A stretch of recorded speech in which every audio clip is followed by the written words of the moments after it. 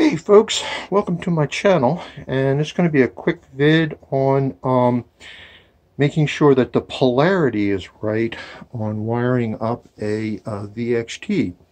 So this is what we've got. We have a Will McLean EGH 85, and we have a Safeguard low water cutoff, model 400, 24 volts.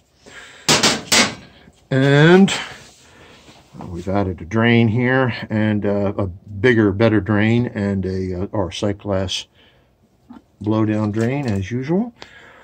And this is the probe, and this is the Molex connector that comes from the manufacturer and plugs onto the board of the low water cutoff.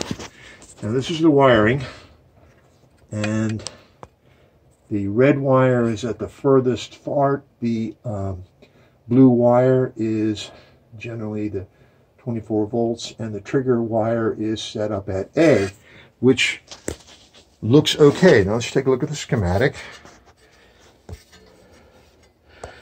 And there's the schematic with the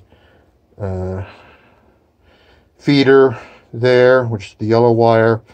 And then we have the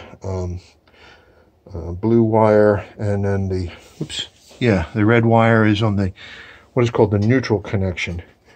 Now normally that wouldn't matter on older units, but these units now are polarized.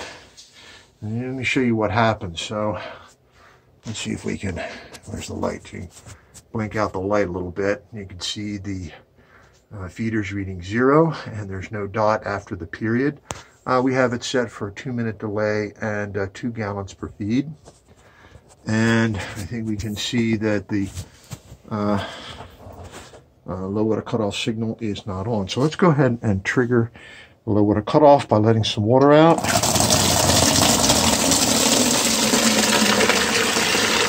Okay, we've got it. I think you can see the light is on, but here's the problem. It's not getting the signal. There's no period.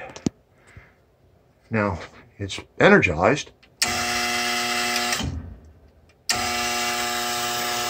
and the feeder works. So here is what happens. So you notice this is the blue wire, and this is the red wire, and we're getting this. We should be getting a signal from the yellow wire, but that's not what's happening. So what is going on is that this is really the neutral wire, and this is the, I guess you call it the hot wire, even though it's only 24 volts. Normally, we only pay attention to that when this is a 120 volt circuit, but they wire this so that one end is ground. And we light it up, and now there's our period. It's now getting a signal, and so at the end of 2 minutes, this will feed. So here endeth the lesson. So if you get a situation like this where it doesn't seem to be working, even though everything is lit up, this is what can happen. I hope this was of assistance to you. Thank you again for your support and your comments and your questions. Keep them coming. I'm going to do my best to keep making these videos. Thank you again.